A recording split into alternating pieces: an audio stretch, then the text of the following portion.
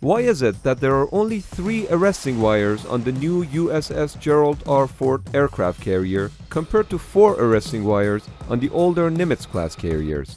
Isn't having 4 arresting wires safer after all? Well, let's find out. Traditionally, earlier produced Nimitz class carriers had 4 arresting wires, spaced roughly 50 feet apart.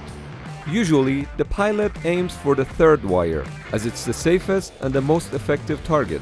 The first wire is deemed too dangerous, as it's too close to the edge of the deck, and if the plane comes in too low for the first wire, the aircraft could easily crash into the stern of the carrier. Nevertheless, the wire is still there for an accidental snag. Catching the 2nd and the 4th arresting wires are acceptable, but according to at least one source, pilots need to consistently catch the 3rd wire in order to move up through the ranks. In order to hit the 3rd wire, the pilot needs to approach the deck at exactly the right angle, but aligning the aircraft with a moving ship is not an easy endeavor.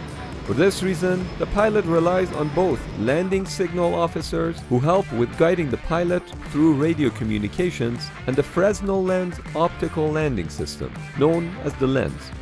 The lens consists of a horizontal row of green lights, known as datum lights, used as a reference, and an amber light, called the meatball, that travels up and down along a vertical column.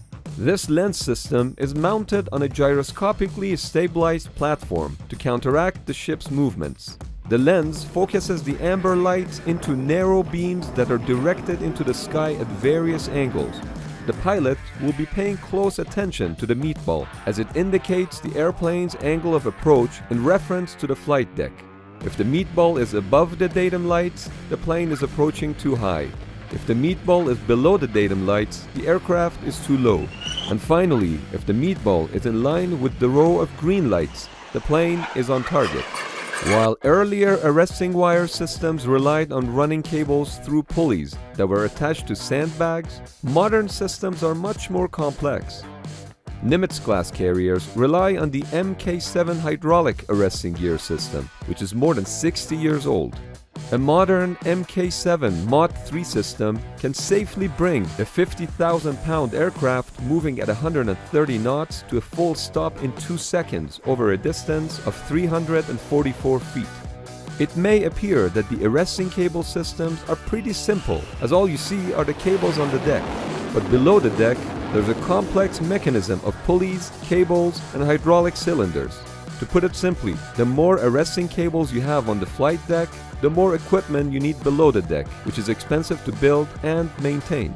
For this reason, starting with USS Ronald Reagan and followed by USS George H.W. Bush and USS Gerald R. Ford aircraft carriers, the US Navy started using a 3-wire design instead of 4 to save money on installation and maintenance of arresting gear. So this was a cost-cutting measure, but it was only allowed to happen due to an additional piece of equipment that allowed a 3-wire system to perform as effectively as a 4-wire system without compromising safety. More on that piece of equipment in just a minute. The new 3-wire system relies on Polycore cables, which are designed to withstand more traps than steel cables. In this new 3-wire design, the 2nd wire is the new hit wire, and it's located at the same spot as the 3rd wire sits in the older 4-wire configurations. Additionally, instead of 4 arresting gear engines and 1 barricade engine, the setup switched to just 4 arresting gear engines, with 2 of them being interchangeable as barricade engines. This modification greatly freed up space below the deck and reduced maintenance costs. Finally, let's talk about the new piece of equipment that allowed the US Navy to go from 4 arresting wires down to just 3. It's the improved Fresnel lens optical landing system, with 12 fiber optic cells that indicate the glide slope to the pilot at about twice the sensitivity that the older optical landing systems did. Because of this, it is now possible to accurately reference the lens as far out as a mile, and the pilot has tighter control of the glide slope, which makes it significantly easier to catch the hit wire. This system was first tested in 1997 aboard USS George Washington, and every deploying American aircraft carrier since 2004 has had this system. As a result of this improved lens system, all new aircraft carriers commissioned in the new millennia went from 4 arresting wires down to 3, including USS Gerald R. Ford. And yes, USS Gerald R. Ford does use a troublesome advanced arresting gear system, not the Mk7 system, but that's a topic for another video.